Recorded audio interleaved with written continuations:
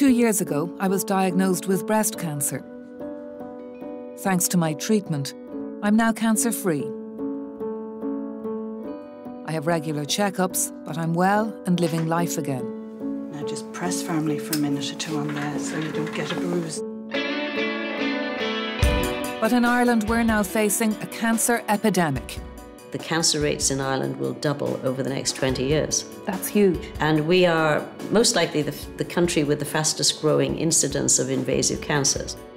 Rates are rising, but so is the number of groundbreaking new treatments. Immunotherapy is the ultimate personalised medicine. New medicine is making a difference, but can we as a society afford the price tag?